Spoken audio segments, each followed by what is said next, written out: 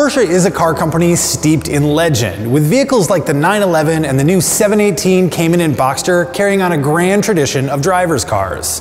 But the German brand has made a fortune over the last 15 years selling SUVs, not coupes. And this Macan S is the latest in a conquest for new market segments.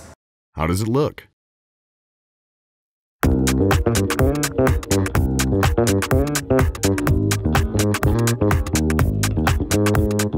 Like most Porsche designs, the Macan's shape is quite restrained while still unmistakably sporty.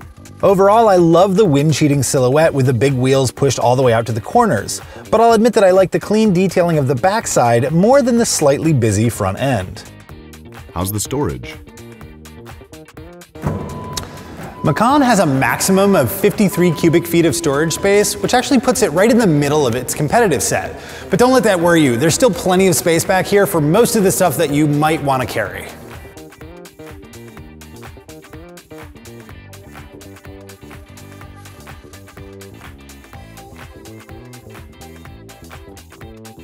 I didn't find much surprising stowage space in this cabin, but the requisite pair of cup holders, decent door pockets, and a small bin under the armrest should be enough for two people's things. Is it roomy?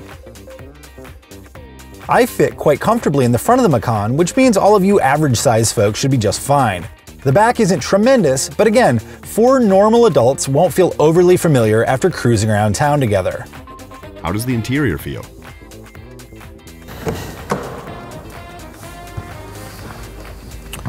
So these are actually the standard Macan seats, and they're finished in a color that Porsche calls agate gray, but to me looks really brown. And I dig them. I like the way that the surface fabric feels, and I really like the way that the overall seat hugs me. Other than that, it's really a typical Porsche button fest in here, especially around the center console and up top. But overall, this is the kind of reserved design that you expect from Porsche, and one that I would expect will look good in 20 years. Is it well equipped? Macan comes standard with more than a few desirable features. There are bi-xenon self-washing headlights along with LED running lamps and tail lamps to start. Inside, standard features include the 8-way power-adjustable seats that I like so much.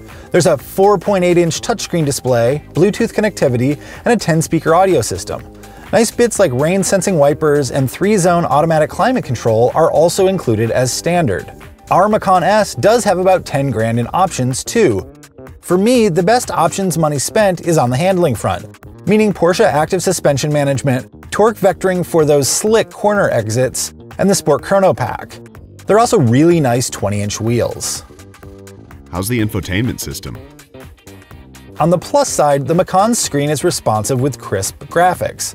With that said, it doesn't have a completely obvious structure to the software, meaning I was hunting for functions fairly often. Android Auto users are out of luck here. One can get Macan with Apple CarPlay, but only if you opt for the $1,000 Porsche Connect package, which my test car did not have. Is it a good daily driver?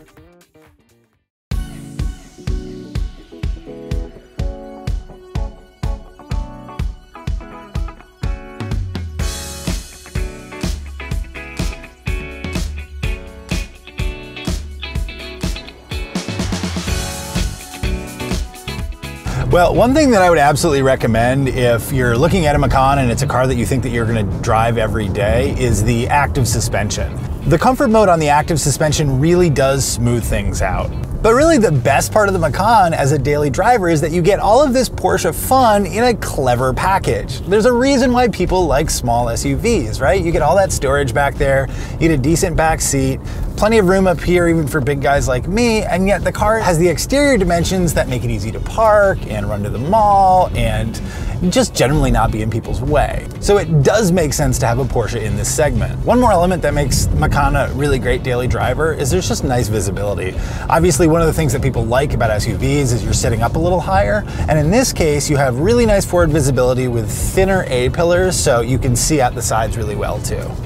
Is it fun to drive? The Macan S makes a healthy 340 horsepower, 339 pound-feet of torque, and will get to 60 in 5.2 seconds.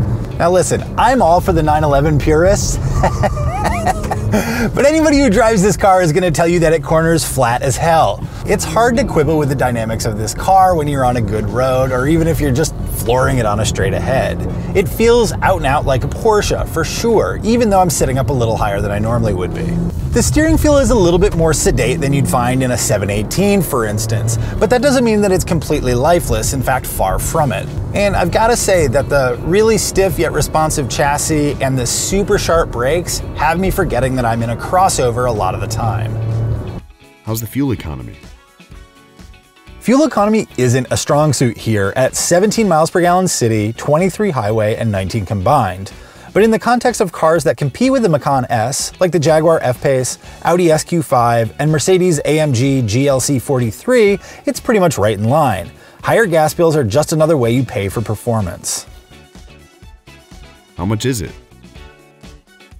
In what has become a Porsche tradition, Macan MSRP varies wildly, between the $47,800 base model up to $87,700 for the Macan Turbo with a performance package. My Macan S is reasonable middle ground, with a base of $54,400 and an as-tested price of $64,905. What are the negatives?